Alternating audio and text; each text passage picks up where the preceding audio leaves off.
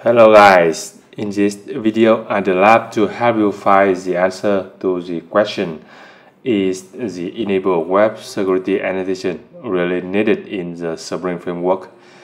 Have you noticed when you forget to use this annotation in your Spring project, the security of the Spring application still works as expected?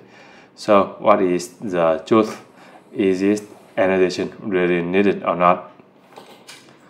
The enable web security annotation can be used to enable web security for Java web application that uses the Spring framework and Spring security. It tells Spring security to implement some basic configurations for web security, HTTP security, exploit protection, etc. Let me show you how this annotation works behind the scene. So you can see in this Java Spring project, I have a security configuration class, and it is marked with the enable web security annotation. And let me dive deeper into the code of this annotation, and you can see it imports several configuration classes such as web security configuration, and you can see it configures a filter, a Spring security filter. Let me show you here.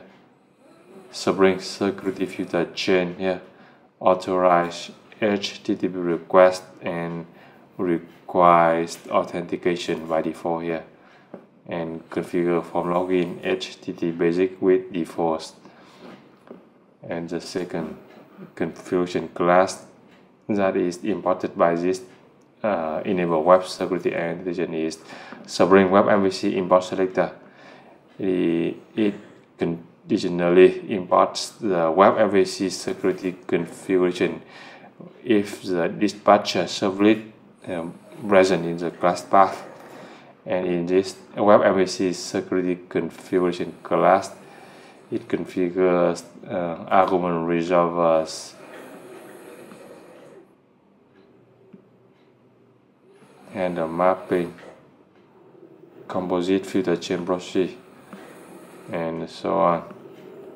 And the next class is auth import selector that conditionally imports auth clan configuration if auth clan library is present in the class path.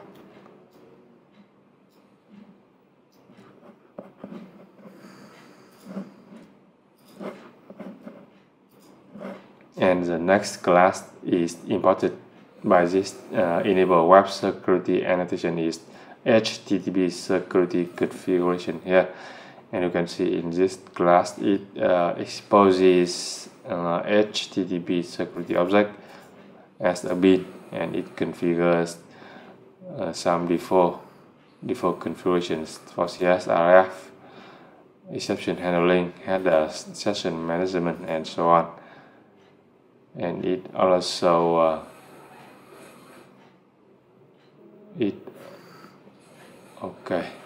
so lot of code, right? So imagine that if you have to write this kind of code manually, so using the web security annotation is very convenient. It saves a lot of time, and you can see it uses the enable global authentication class, and in this class it imports authentication configuration that exposes bin of type authentication manager builder and authentication manager. So you can see behind the scenes the enable web security annotation does a lot of work.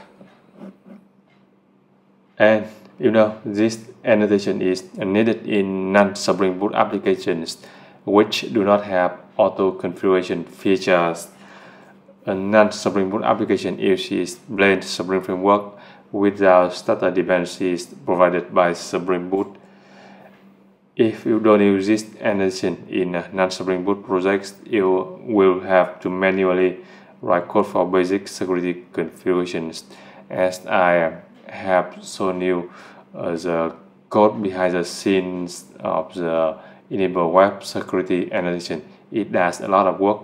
So if you don't use this annotation, you will have to manually write a lot of code for security configurations, which is time consuming and error prone.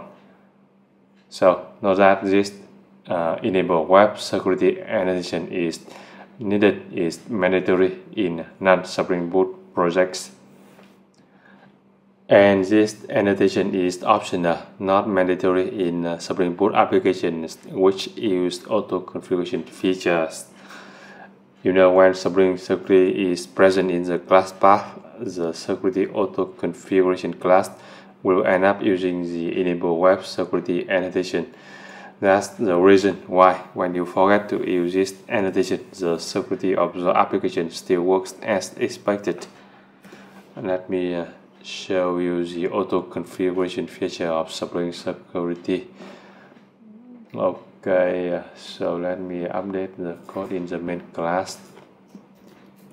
Exclude security auto configuration just to be able to see the code of this security auto configuration class. And you can see this class imports the Spring Web Security Configuration class here. And you can see, if you look at the code of this class, you see it uses the enable web security annotation for the static class web security enabler configuration. That means the security auto configuration class or Spring security auto configuration feature will use the enable web security annotation behind the scene. That means using the enable web security annotation for configuration class here is optional, unless we need to enable debugging for Spring Security. So we use this annotation to specify the debug attribute is true. Otherwise, using this enable web security annotation is optional. It is not mandatory. Make sense? So I think you've got the answer to the question: is the enable web security annotation really needed in a Spring application, in a Spring project? I hope you found this video helpful. Please subscribe to my channel, like, comment and share this video. Thanks for watching.